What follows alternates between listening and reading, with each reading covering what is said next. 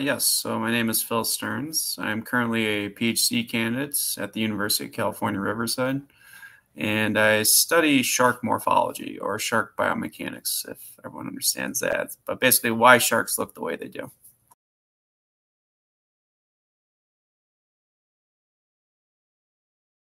Yeah, that's a great question. So recently there was a paper that came out saying, we're in this drone revolution of shark science. So the drones give you this new perspective where you're flying above the shark, but the shark doesn't know that.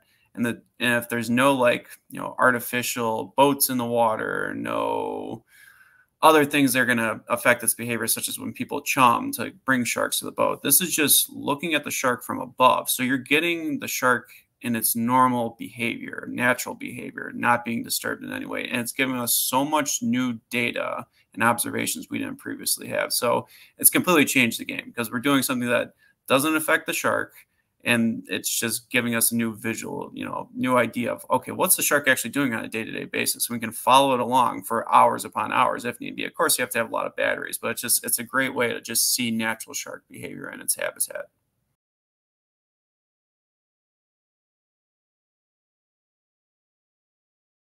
Yeah, so we were actually on the beach flying drones that day. So Carlos and I were sitting there doing our usual protocol where we launch the drone from the beach and we'll fly it over the water, and then we'll follow sharks throughout the day. And we'd been doing it for about 8 hours at that point. We'd seen a lot of interesting things. We'd seen the sharks swim close to swimmers, unsuspecting swimmers. We saw a shark that actually had some fishing gear still stuck in its mouth. So that was unfortunate. But towards the end of the day, we'd seen a large shark, a large girthy shark swimming around kind of weird. And then it dove down and we were like, okay, that's weird. And then a little bit later after that, we saw this like white looking great white shark appear and we were like, whoa. So that was quite the moment. We were like, that's really cool. So it was exciting, I'd like to say.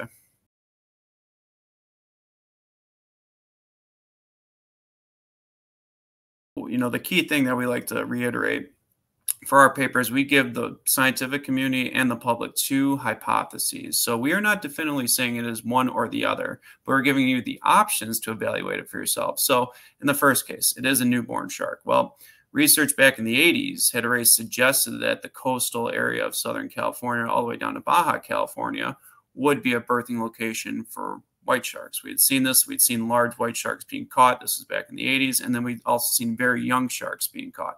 Recent data has actually supported this. We have tagged, other research teams have tagged countless young white sharks very close to shore. So we see that very clear. No one's going to argue that.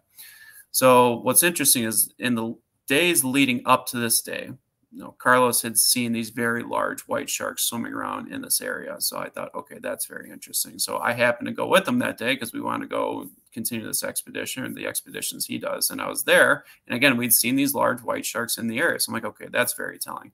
And then not long after that, this shark comes up and it's very white. I'm like, okay, it's either an albino, but then we realized it wasn't an albino. So I'm like, okay, this is interesting. But as someone who studies shark morphology, why sharks look the way they do, I noticed that this looks like a very, very young white shark, just the way it looked overall. So I thought that was, okay, that means it's a young white shark. And then when you go back and realize while sharks are, in this case, pregnant, they produce something called a milk, this white milky substance for their embryos to actually consume as like a nutrient source.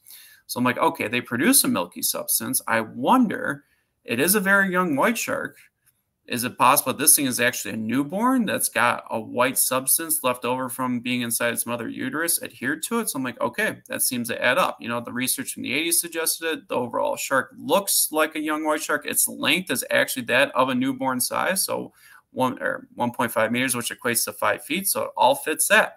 So I'm like, okay, you take A, B, and C. It seems to add up to it could be very well be a newborn shark. So that's one scenario. And the other scenario, there are skin disorders that occur in sharks, but it's very, either poorly sampled or it just doesn't happen that often. So it could be a skin condition. If it is a skin condition, what the heck is going on with the shark? What is happening? So why does it look the way it does? So, and also the shark might need a dermatologist, I might add, if it does have a skin condition. So it's you know, again, the skin condition's a completely open avenue. It's almost that there's more points that add up to it being a newborn, but if it is a skin condition, that's also interesting in its own right because it's never been documented before. Nowhere else has anyone come up with anything very similar. So both situations are very peculiar, we might add, but again, further evidence and further documentation will answer either scenario.